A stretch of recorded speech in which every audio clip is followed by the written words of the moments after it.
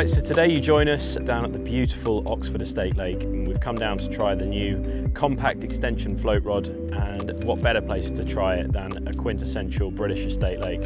Fishing the edge of the pads, dotted down peacock quill float, trying to find some lovely, dark, prehistoric looking tench. So this is our second session with the extension float rod, and obviously down here at the estate lake.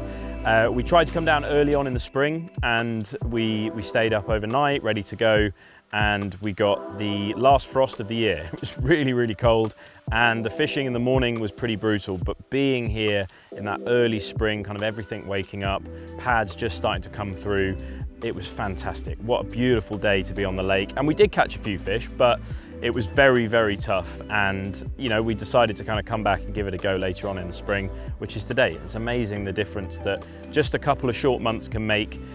Today everything's out pretty much in full bloom. We're on the cusp of the summer, and it is just gorgeous.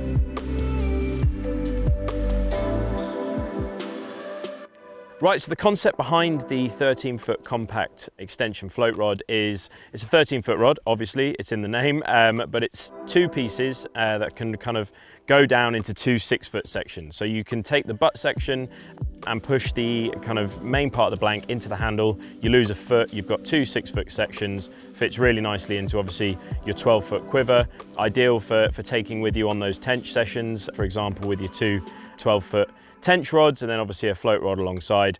It's a beautiful piece of kit. It's got a lovely kind of through action, but with loads of power in reserve.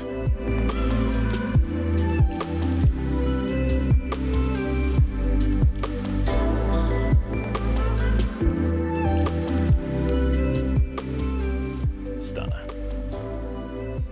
Fantastic.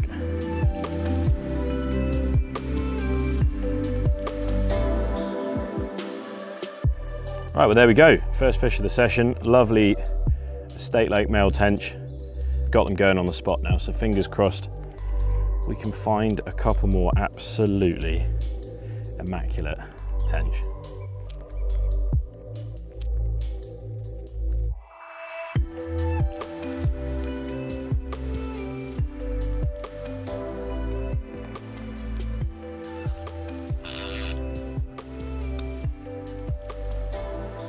Just changed over to a straight peacock waggler, and I have, within a couple of casts, got it past the rud and hooked this absolutely stunning male tench. That is so dark.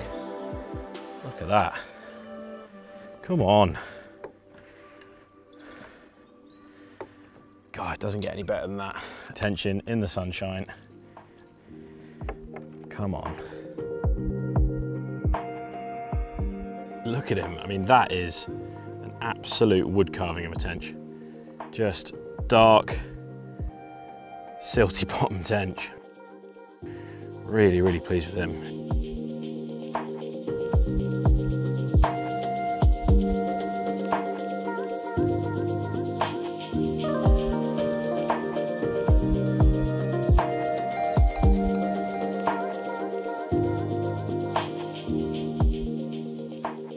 There we go, a seriously plump looking female, absolutely fin perfect, dark as anything. What a beautiful fish. It's fish like these that certainly I grew up cycling down to the lakes in the summer, kind of fizzing on the edge of the pads. It's proper schoolboy stuff, and it is absolutely perfect.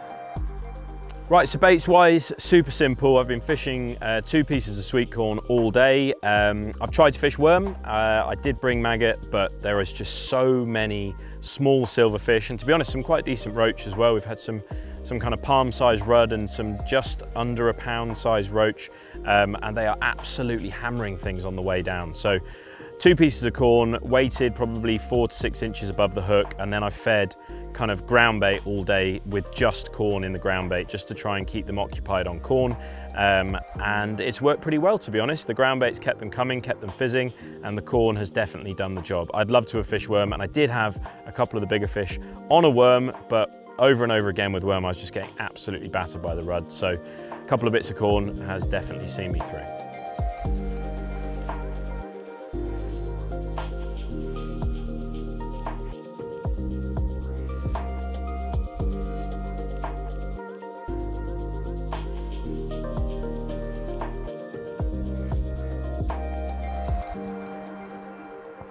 much better fish.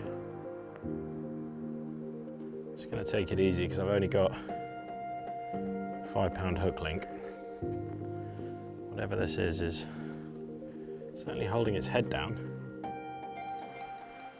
As you can see, the beauty of this extension float rod is it has got the power to deal with the slightly bigger fish when needed.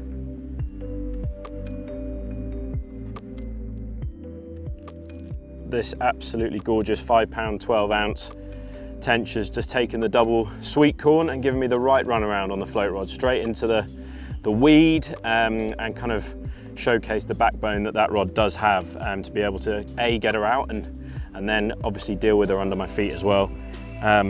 What a brilliant little fish that is, and fought way over the odds.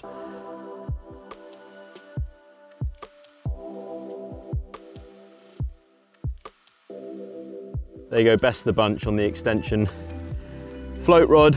What a wonderful day's fishing. It's been kind of, well, I say day, we're 2 o'clock in the afternoon now. Gonna get back home for some brownie points, but I'm really happy with that day's fishing.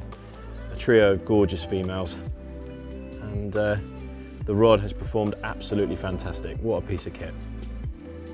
Let's get these girls back.